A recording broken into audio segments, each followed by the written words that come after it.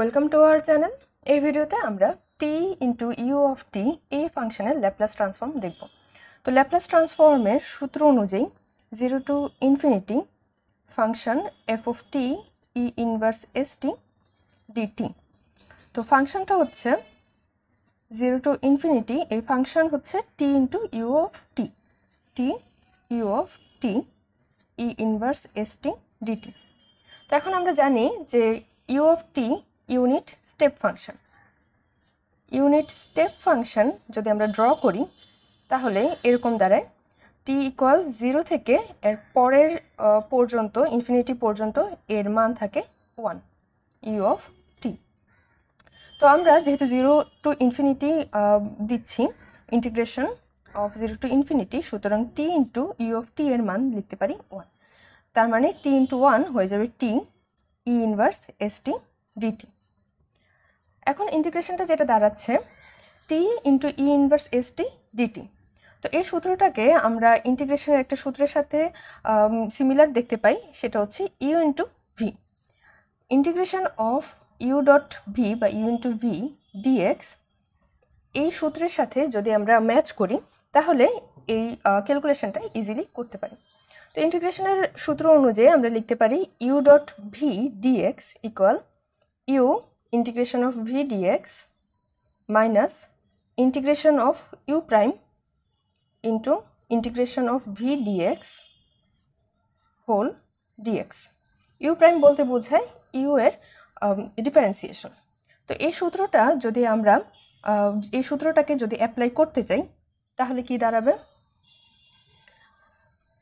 এই জায়গায় আমরা ধরে নিচ্ছি t হচ্ছে u এবং e inverse S T V. তাহলে সূত্রটা যদি অ্যাপ্লাই করি ইউ তার মানে টি integration of E inverse S T DT, যেহেতু টি এর সাপেক্ষে ইন্টিগ্রেশনটা হচ্ছে, আর লিমিট বসিয়ে দিচ্ছি 0 to infinity, minus integration of you prime তার মানে হচ্ছে D DT of T integration of E inverse S T টি এবং পুরোটাকে আবার ইন্টিগ্রেশন করতে হবে ডিটি। লিমিট সেম থাকলো 0 টু ইনফিনিটি। তো এখন সিম্পল এই ক্যালকুলেশনটা যদি করে নিই, টি ই ইনভার্স এস টি এর যদি ইন্টিগ্রেশন করি ই inverse S T divided by minus S E to the পাওয়ার এটি এই সূত্র অনুযায়ী, আর লিমিট হবে 0 to infinity minus integration of D DT of টি তার মানে হয়ে যাবে 1, আর এই ইন্টিগ্রেশনটা যদি করি তাহলে আসবে ই inverse S T by minus S DT, limit হবে 0 টু ইনফিনিটি।